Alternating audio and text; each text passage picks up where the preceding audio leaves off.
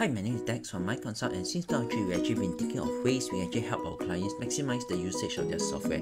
So as we get closer to the implementation of E-Invoice for all companies, we'll be creating guides on how you can actually use your accounting software to simplify the entire process.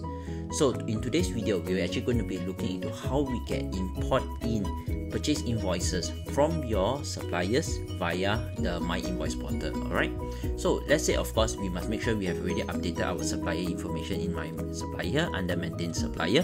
So we have to make sure that, let's say example myconsult, we have to make sure that all their registration number, their TIN number, all is updated already. Okay, so once that is being done, all you just need to do is you come to purchase first, and then we come to purchase invoice.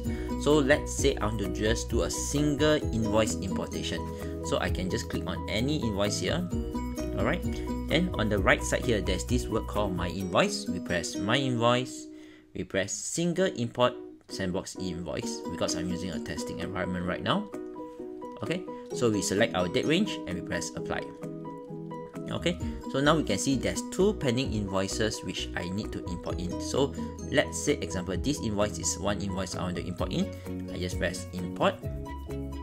Okay, and then from here the information will all flow in. Of course, as a user you can of course select here under field chooser. If you are using inventory, then you can come here to item code.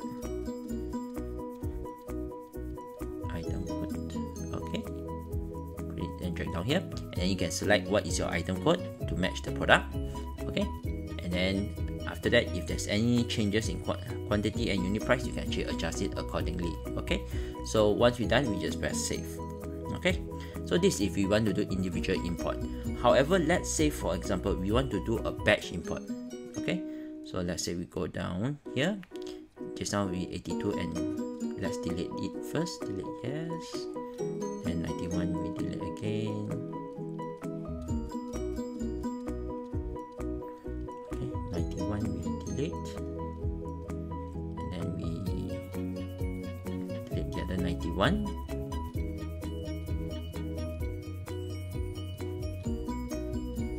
Okay, so let's say for example I want to do a batch import for the invoices, right? So here again we press the MyInvoice, press MyInvoice. We have this thing called batch import sandbox invoice. So we click here, then press again apply. So the system will say, okay, there's two invoices. I select here, this one and this one, I want to import in. Okay, so what happens? I press import.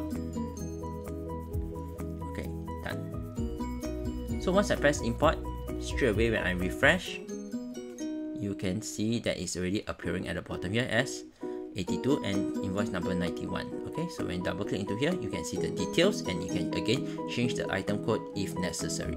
Okay, so this is actually how we can batch import or single import our supplier invoices from the MyInvoice portal.